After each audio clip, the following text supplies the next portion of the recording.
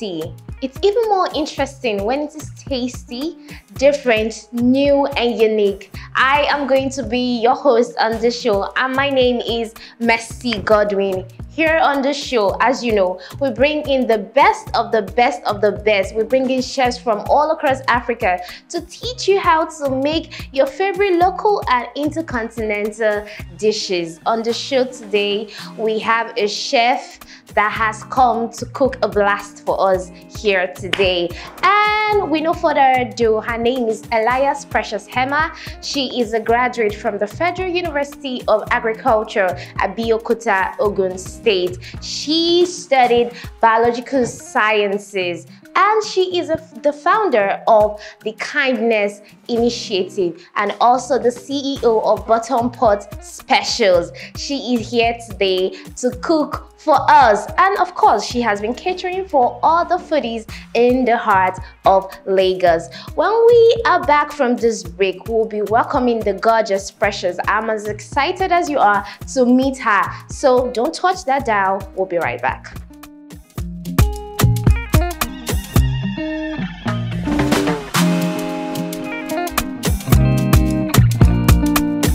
Hi, Precious.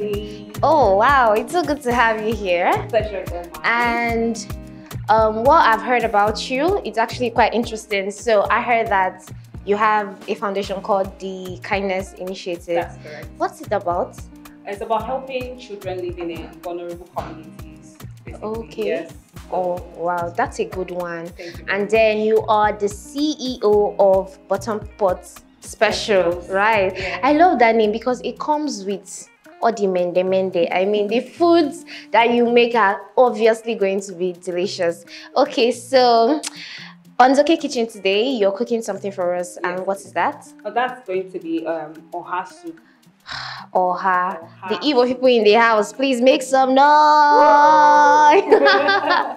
Okay, so I'm seeing plenty things that are not really regular. Okay. Please, can you tell us what you are using to cook for us? Okay, in making our oha soup, I'll be using my personal recipe. Ah! And it might be kind of like strange to some people, but I believe in trying New things, and that is actually key because so I'm seeing onions, and on a normal day we are not supposed to use onions to make soup. Talk less of oha soup. So I can't wait to see what she's about to do because this is like breaking the norm. Okay, right? Yeah, so I'll be using onions because I would like it to give me that flavor, and I've tried it. I know that my mom used to say don't use onions, but I always like to go out of the box to see what will happen if I use a particular. Yes. What's the worst that could happen? We throw the food away now, right? So I'm using onions for my clients, and they like the taste and Okay. after yes, it Oh, gives that alright. goat meat, especially when you're using goat meat. It Yeah. gives it that unique taste. Wow. Yes. Okay. All right. And then what's this seed here? This is Uziza seed. Okay. When Is you- it that Uziza leaf? Yes, when you use the leaf and the seed, it gives it a traditional unique taste. Ah, So it's not that's like why a she's regular- called Bottom Pot Special. Now we get you. Thank you very much. You're welcome. So I'm adding periwinkle, so that's strange. But Yeah. why just eat a regular soup when you can, have the taste I think I've seen one particular oha soup like that, and they use this. There is this bigger periwinkle called what's the name? Ngolo Abi. I don't know, but this particular one I don't really see it in oha soup, so it's actually strange. From a whole lot of things are strange, and I cannot wait. What All other right. thing is strange again? This what's this? Okay, so this is Ogiri. This is like the crowning of the soup. Yeah. Without Ogiri, your soup will be bland and Bare. boring and just ordinary. Okay. So this is what makes it unique. Without Okay.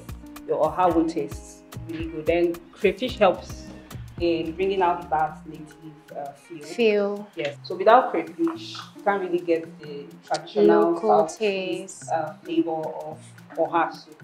Then these are beef stock to enhance the goat meat that we're using for this soup. Then we have the Uziza leaf. This leaf is very, very important in making your oha soup. It's going to give it that distinct taste. Without it, it's just going to be a regular oha. And we don't want anything regular. Yes, we So don't. we have our salt for taste. Yeah. Then the beef. It's always advisable to use goat meat when you're making oha soup because it gives it that distinctive taste. Then we have our Cameroon pepper here. Okay. Then dried stockfish, chicken seasoning.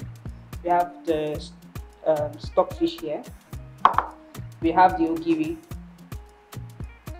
Then this is the oha leaves, fresh oha leaves. Oh, it's always advisable to use fresh oha leaves when making oha soup. Makes it come out really nice. Okay. Then we have our red pepper, and this is palm oil. Then we have the Ponmo. And I think that's it. Then the Periwinkle. Oh wow. Yes. Okay, this is going to be a rich soup. Oha like never before. And one striking thing I got is that she's using her own recipe.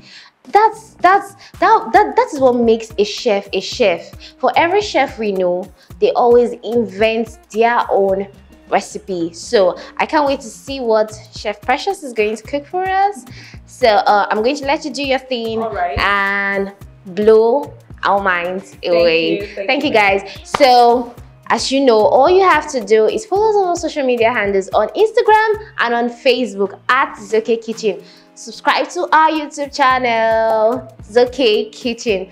Like, share, and comment. And also our hashtag Food with Zoke Kitchen. For every time you try the recipe or you recreate this meal, use our hashtag. It will make us reach you. It will make us see your post and definitely repost and converse with you in the comment section. Okay guys, we are going on a break, and when we are back, Chef Precious will be cooking. All right guys.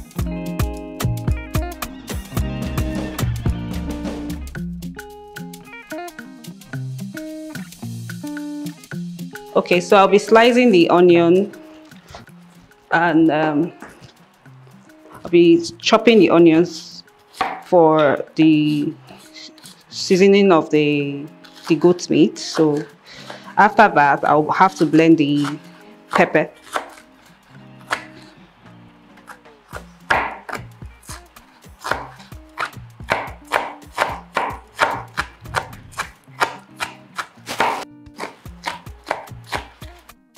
So one thing about oha soup is that a lot of people have this myth that you don't use oha soup, you don't use onion while cooking oha, but I've already discovered that that's not totally true. But it doesn't apply to me, and it's not a rule that is set on stone. So if you would like to use onion when preparing your own oha soup, please by all means. If you think you don't need onions, that's fine too.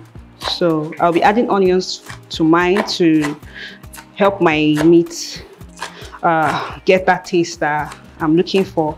So I won't be using enough. I won't be using too much. I'll just use little. So I think this is fine. So trash. So I'll be blending this pepper with the onion and my Uziza seed. So I'll have to wash this.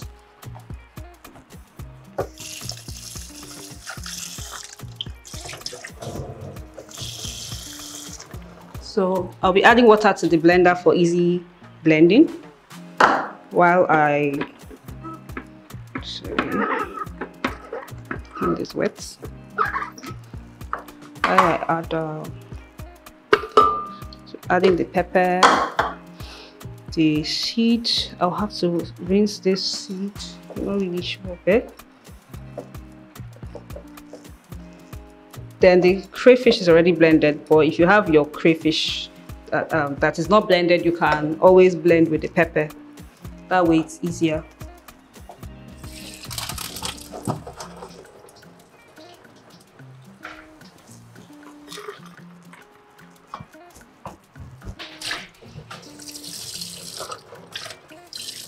So always try to wash while you cook. Makes your kitchen, it keeps your kitchen clean. It helps your cooking. So I'll be blending now.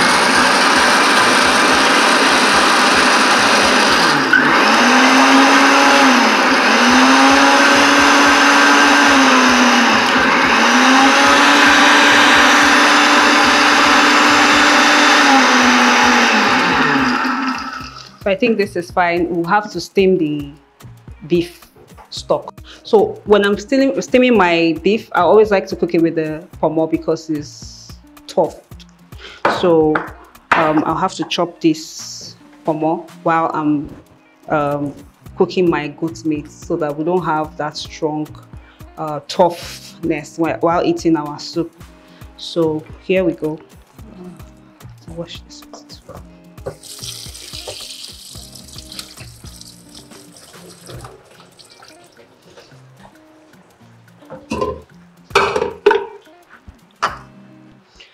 So I won't be adding water to the beef yet. I won't be adding water to the beef yet. I'll allow the meat to bring out its own broth. That way it will give us that authentic beef flavor that I'm looking for. So I'll just turn on the gas.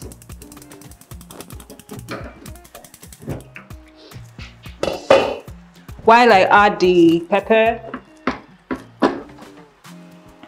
and I'll be adding my onions as well.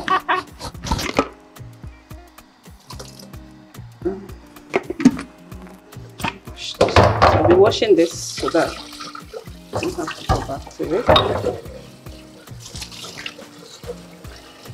Always good to clean your surrounding when you are cooking. It makes the place appear clutter-free. So I'll add the onion to the goat meat stock now. And then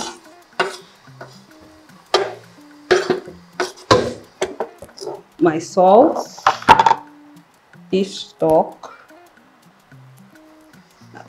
Just add. When you are putting your salt, try not to put too much because sometimes crayfish can pass as salt too. So always try to not put too much salt in your beef seasoning. Okay, thank you. So let's just stir. So I'll just allow this cook for a bit. So we'll allow this simmer for a bit while we'll look at our coco-yam. We have like 3 pieces of coco-yam here. We'll be using it as a thickener for our soup, for our oha soup. Some people use the already blended dried one, but I prefer this one because it gives us that original oha taste. So we'll allow that simmer for a bit while I cut the Uziza leaves. So I'll just wash it again. Chop.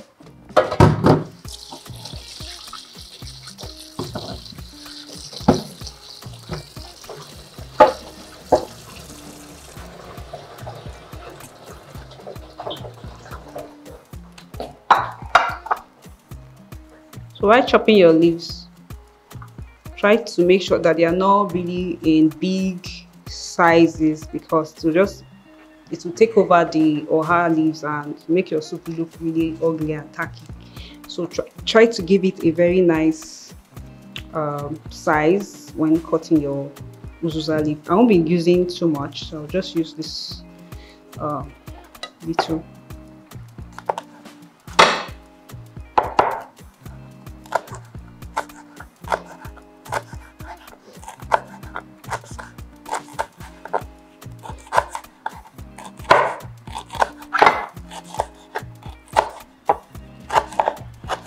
So the Uziza leaf is one of my cheat leaves that I use for my soups. You can use it for okra, egusi, comes out really well. You don't need the seed if you use the leaves really well. So something that gives you that unique flavor, and most people will be wondering where you get your recipes from. They won't know that it's just Uziza leaf and the seeds. So it's kind of like my secret recipe that I'm giving to you guys now. You can always try it and let me know how it goes. So I'll be adding the stockfish to my soup now, so that we can have that southeast flavor. You know, there are different types of oha. There's Yoruba oha, there's Igbo oha. So I'm trying to make Igbo oha soup here. So I'll be adding this now.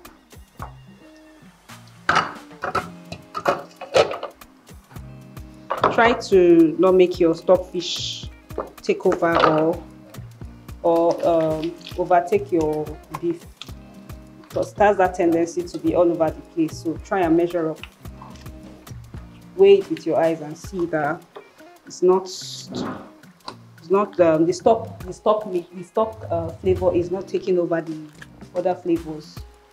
So I'll have to add a little water. I'm not going to be using a lot of stock fish because I don't want it to overtake the beef flavor. So you can just stir.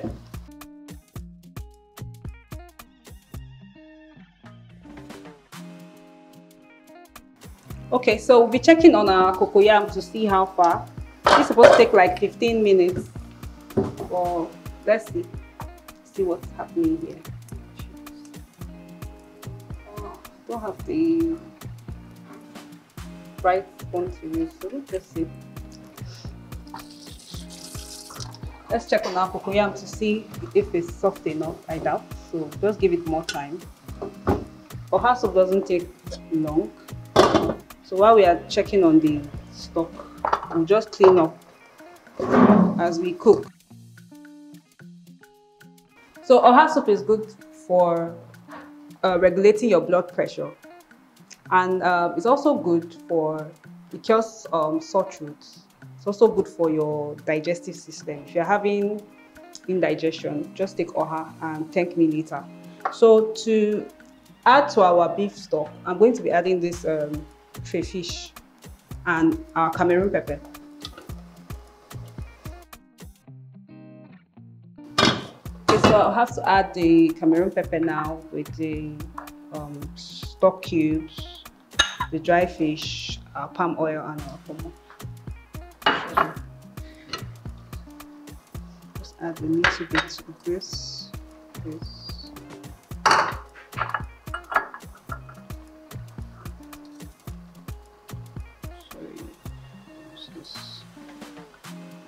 You can use any amount of stock cube that you would like, but I'll be using just a little because of the other beef and chicken seasoning that I'll be adding.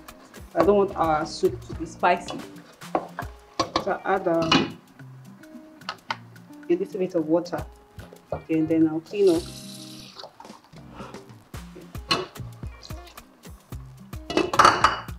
So I'll be adding our palm oil and I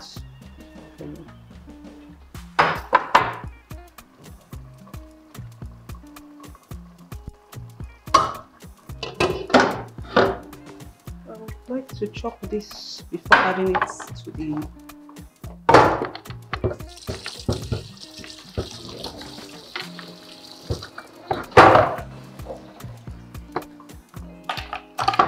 this should be added, this should be the last you add to your soup because it's going to just disappear, and you don't want our dry fish to disappear.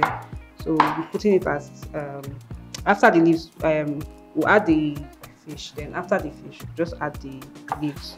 So I'll be using just some of this Ponmo for the oha soup.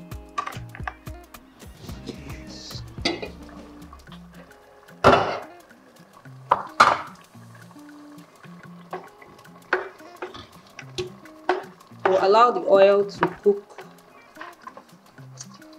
for some time, for like, let's say 2 minutes, before adding our ogiri to the oha soup. So let's check on the coco-yam, see how it's doing. Let's put this here.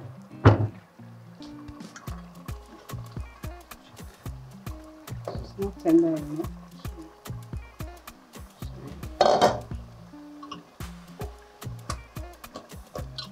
I'll just add water to this coco-yam because it's not tender enough. I need it to be very soft. So I'll just add some more water to it.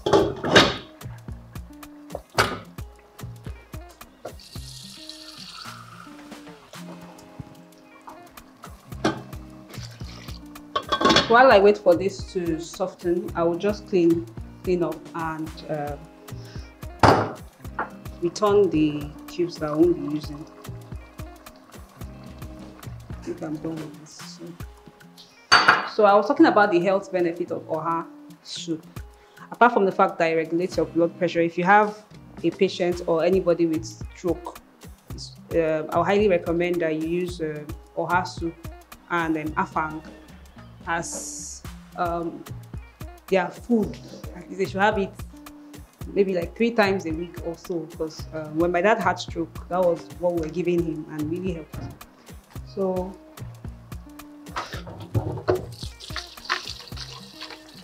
I'll be cleaning up. We're almost rounding up.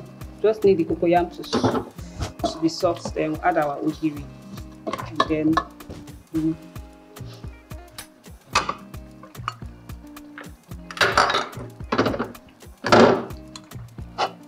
pluck our oha leaves.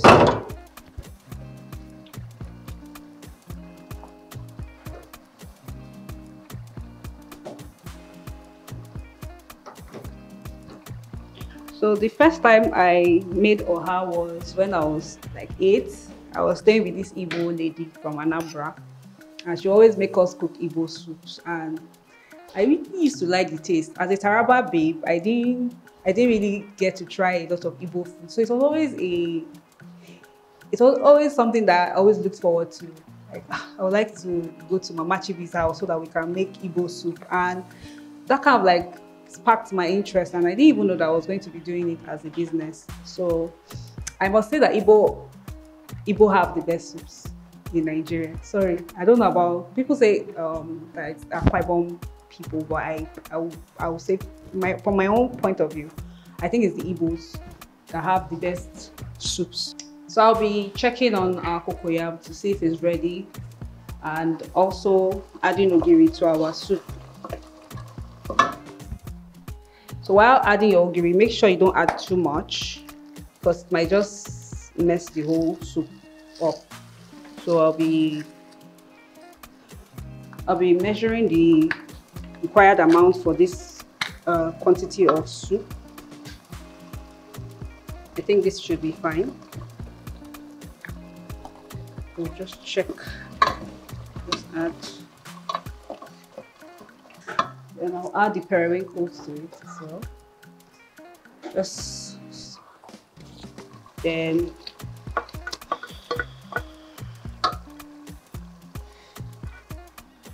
I'll have to take this coco-yam out so that we can pound it. Our soup is almost ready, really. So the coco-yam serves as a thickener for oha soup. Other people use achi or whatever, but I think I prefer coco-yam. It gives us that authentic taste, and it always works for me every time. So I'll cool it off here before peeling and then pounding.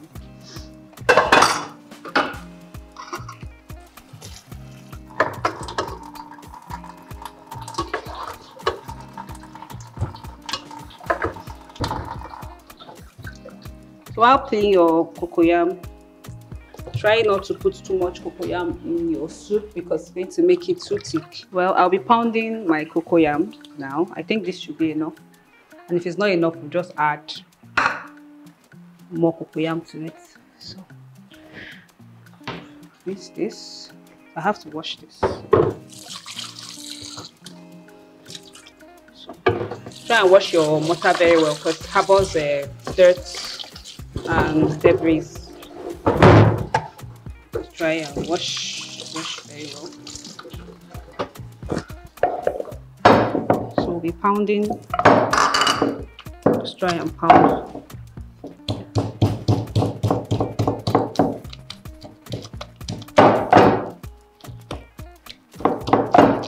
Try and pound it till it's very smooth.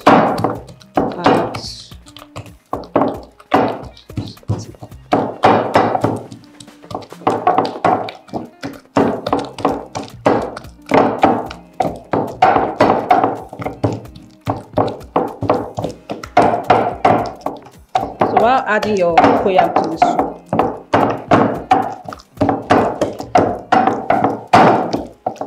Make sure that you don't leave. You put it in lumps and make sure that you don't leave the coco-yam itself in its solid form, because it's just going to mess your soup up. So you add them in lump sizes and try and make sure that it's not too much. If it's too much, you just add a little bit of water and you're fine.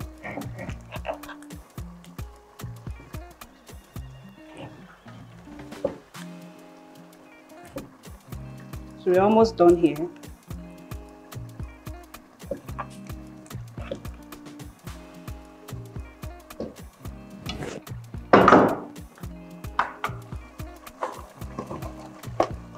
Allow it to just thicken.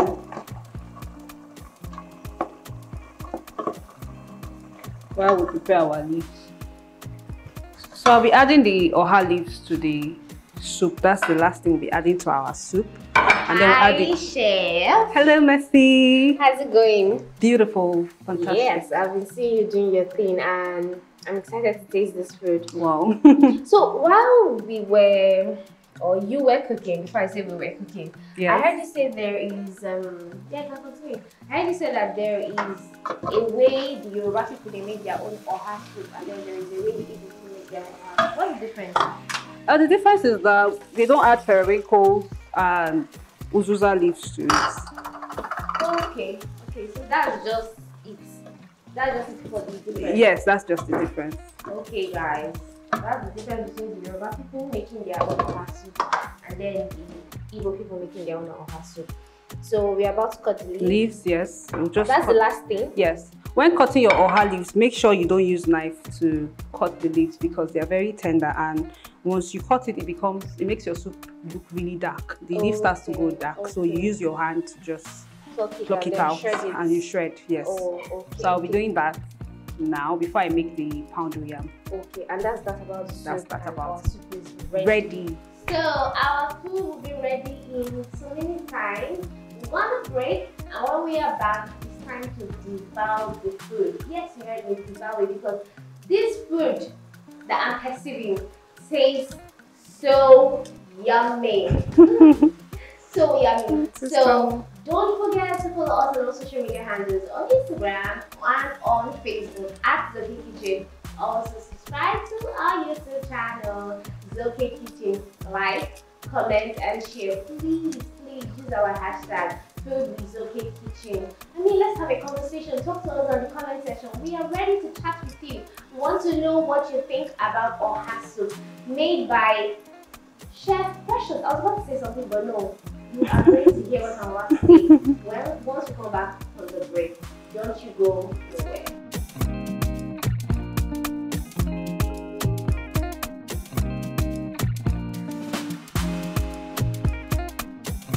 Welcome back, guys. Ooh, this meal look delicious. I can bet it tastes as delicious as it looks.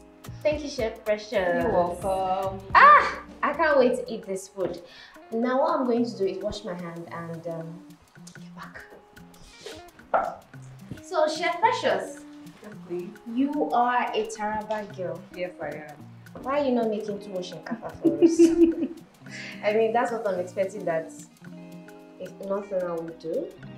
Well, I'm a Taraba girl that grew up with an Igbo woman, and like I said, from when I was 8 years old, I was already in love with the Igbo delicacies that my auntie. So you're going to marry an Igbo man? Of course. I didn't mean when I said that thing.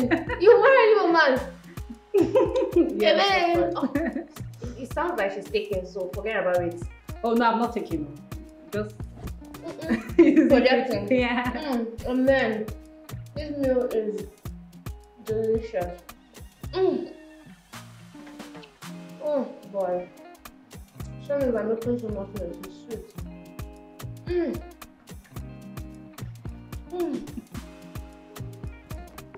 Oh my Jesus. This meal is delicious. So You know, something comes to my mind all the time whenever I think of chefs and cooking in general. Yeah.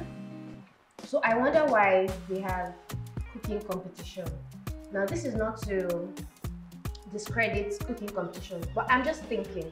I'm thinking out loud. My mind is just going very well.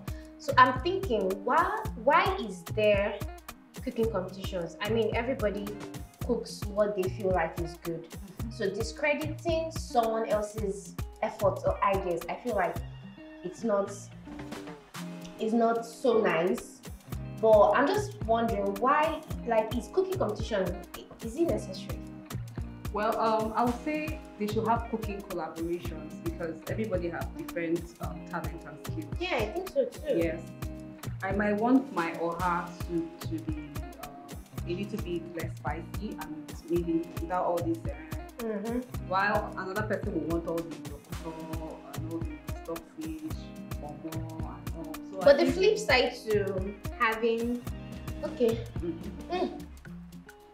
the flip side to having a cooking competition, I think it stretches people. Yeah. Yes, it does. But well, I think we should do this to the audience, to our fans, to our followers, our subscribers. I think let's talk about it. What do you think about cooking competition? For me, I think it is a painful thing because imagine sweating it in the kitchen, then they come and tell you that you're disqualified. I go fight, hey, I will fight because I know I put my sweat into it. So guys, tell us, what do you think? Like, is cooking competition a necessity? Is it necessary? For me, I don't really think it's necessary. Something. But yeah, that's it. So guys, follow us on our social media handles on Instagram and on Facebook at Zoke Kitchen. Drop your comments, say what you think about this. Also subscribe to our YouTube channel, Zoke Kitchen. Like, comment and share. We'll definitely respond to you. And use our hashtag Food with Zoke Kitchen. So this is the end of the show. Chef Precious was amazing. Thank you. And she's the caravan girl that wants to marry him. I will not forget that. Thank you for coming on the show. So much for having me. This meal was sumptuous. Okay, if anybody wants to get this food, how can they reach you? Okay, you can go to my Instagram handle and you can follow me at Bottom Pot Specials. Just drop your request or your order there and I'll receive it. Okay, you've heard that. Just go to Bottom Pot Specials and she's Instagram. going to attend to your stomach needs. Thank you guys for watching. Thank you for staying tuned. Thank you for staying to this point. That means you were enjoying it. So we'll see you in the next episode. Don't go nowhere. Bye.